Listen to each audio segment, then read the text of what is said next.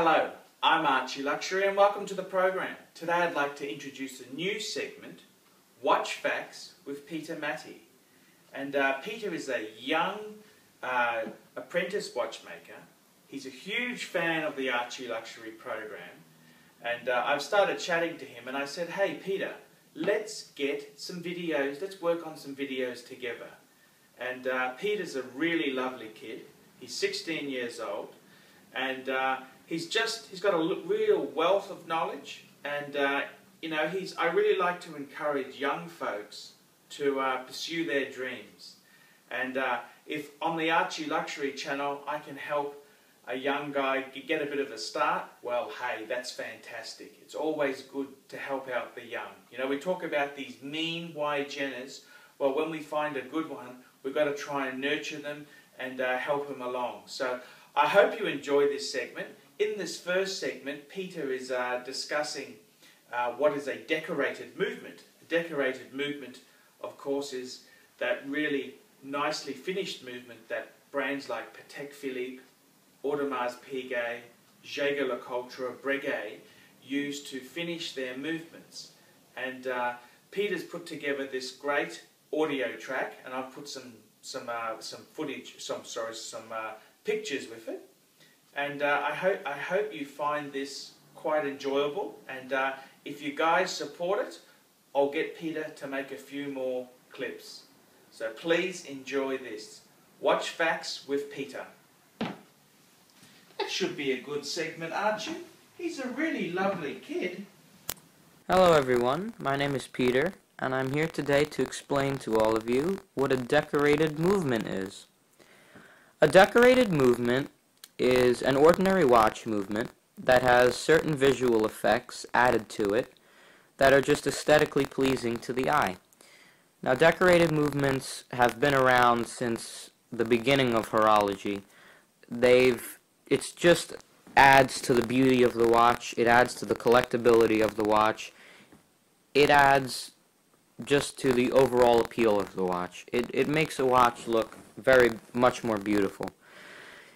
Now, typically, a watch with a decorated movement is usually paired with what's known as an exhibition back. What an exhibition back is a crystal on the case back of the watch, so that you can see into the watch and look right at the movement. Now, generally, that's only when the movement is very highly decorated, but it can be on a watch with moderate decoration. It can be on a watch with no decoration, an exhibition back. But typically, they're for watches with highly decorated movements.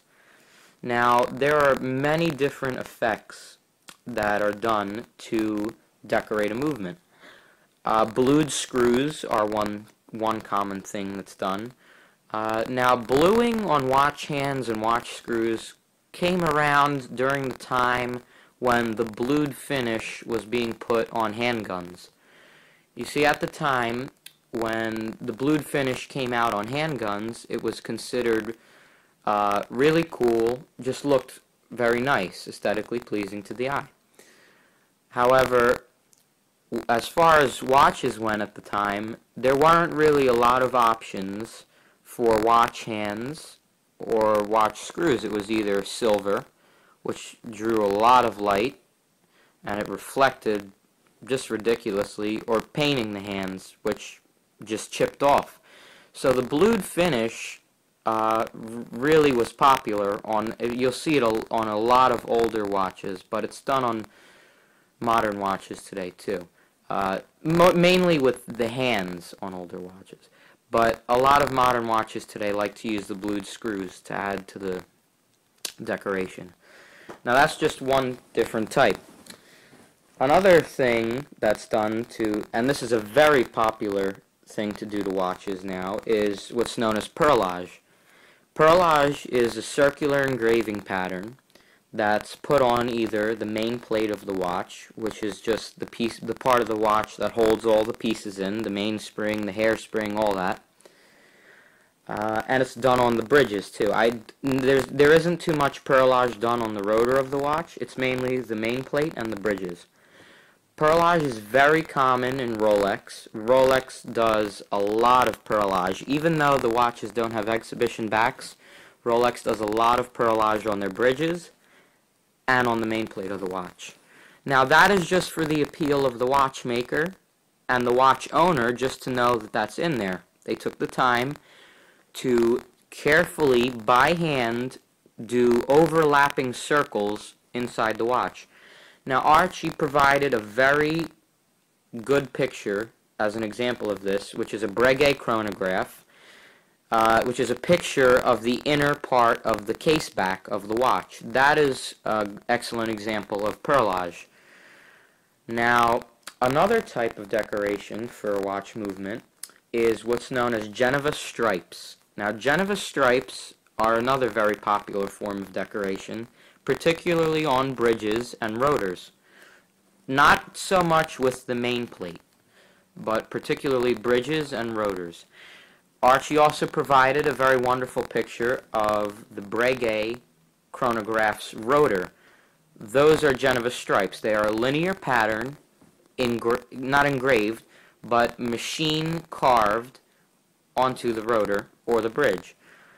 Now, Patek Philippe uses that a lot. I'm not 100% sure whether or not those are required to attain the Geneva seal. I believe they are if you apply for the Geneva seal for your particular timepiece. I believe if you're applying, you have to have the Geneva stripes, which is how I believe they got their name, but I'm not 100% sure. So Geneva stripes are another form. The final form, and most popular on rotors and the watch case, is engraving.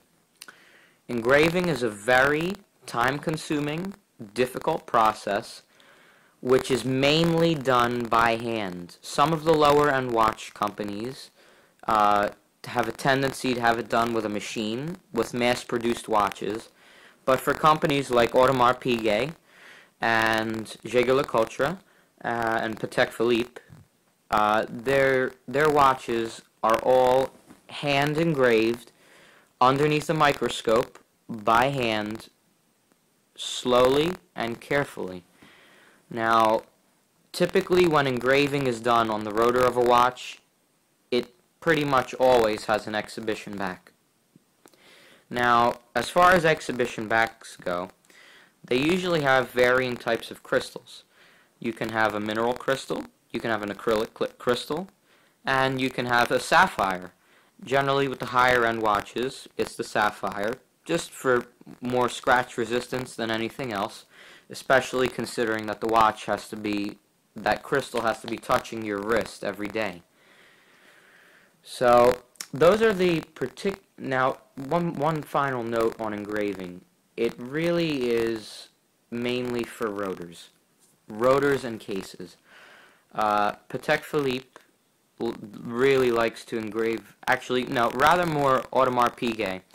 They really do astounding jobs on engraving their rotors. So does Blancpain. They do a fantastic job of engraving the rotors. Really, really fantastic job. It's all hand done, and it takes hours upon hours upon hours of hard, painstaking work. So I hope this was very helpful. Again, the purpose of a decorated movement is just, now, one final note actually, some decorations are not visible. Like in a Patek Philippe, each part is usually decorated in some way. Each bridge, not so much with the gears, but mostly with the bridges and the main plate. But a lot of those get covered up when the watch is put together. So it's mostly just knowing that that's in there, that the time was taken to put all of that time, effort into the watch to add those effects. So decoration is not always visible to the eye, but it's just knowing that it's there that adds to the enjoyment of the watch. And especially the enjoyment of the watchmaker, who gets to see all of those wonderful engravings that in some cases can't be seen by the owner of the watch. So I hope this was very helpful in explaining what a decorated movement was, and the certain effects that are done on decorated movements. Thank you again for your time, and have a great day.